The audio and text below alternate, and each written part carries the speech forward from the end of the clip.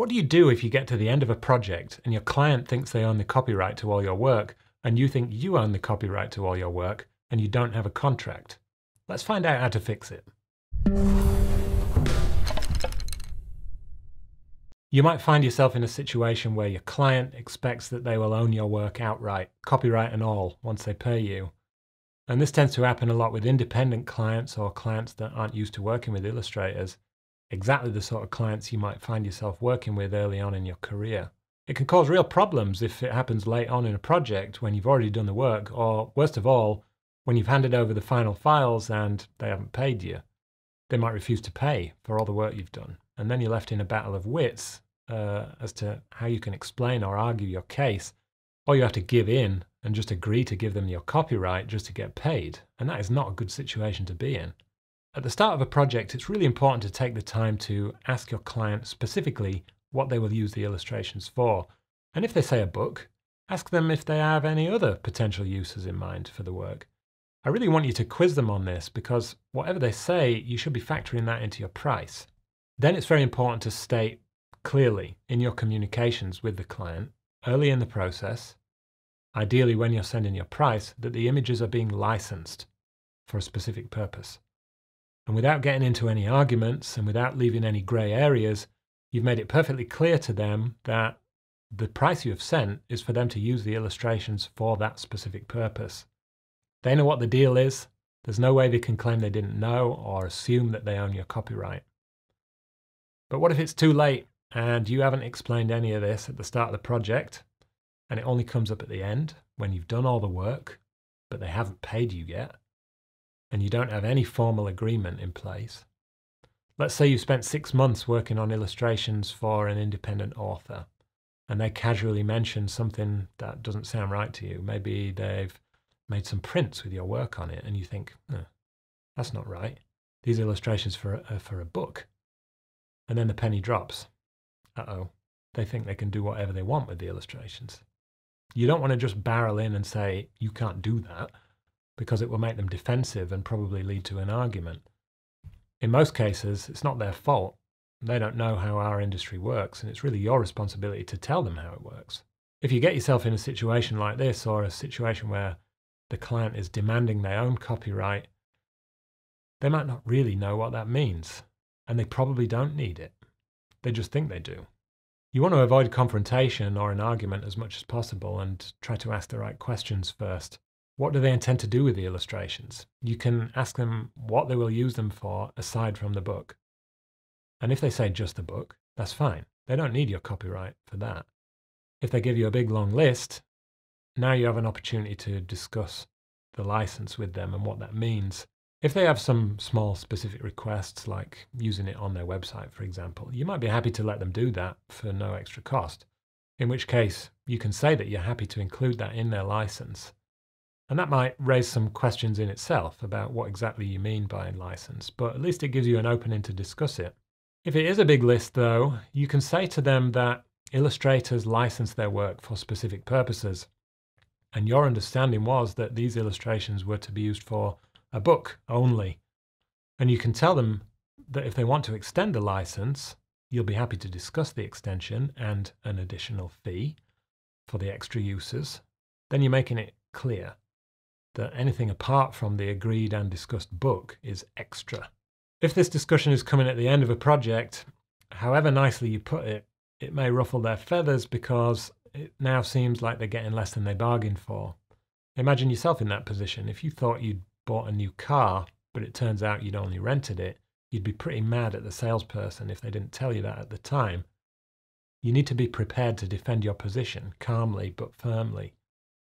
And do your best not to turn this into an argument and keep it at a normal conversation level, because you have to be the voice of reason in this situation and explain the rules. What I find can be very helpful is to mention some of the other industries where licensing is the norm. Newspapers, for example, license photos from freelance photographers. The newspaper doesn't own any of those photos, unless the photographer is specifically employed by the newspaper. They pay freelance photographers a fee to use their photos. If a song by Fleetwood Mac is used in a Marks & Spencer's TV commercial, Marks & Spencer's don't then own that song outright. That would be crazy. They've just paid to license that song in their commercial. And this can help to normalize it in the client's mind because they might be more familiar with these industries than they are with illustration. And it kind of puts things into perspective. So you could say, just like photographers or musicians, illustrators license their work for specific uses. We hadn't previously discussed any transfer of copyright, so my price was based on the book use only. This will help them understand it at least, but it's probably not going to solve the problem completely. What do you think the client is most concerned about in this situation? Most likely it's either you selling the work to somebody else while they're still using it in their book, or the client thinks they're going to have to pay you more and more money over and over again. And both of these fears are completely justified and understandable. If they pay you for the work and then they see the illustrations in somebody else's book, that would be extremely irritating for them. Or if they have some success with the book and then they've got to pay you a load more money for whatever you come up with, that's going to be a problem because they don't really know what the rules are.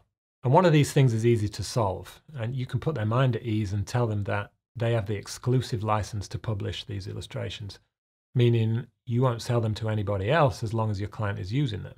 And that's fair. It would be very unreasonable of you to produce work for this client and then immediately sell the illustrations onto somebody else, even if you were technically allowed to do so.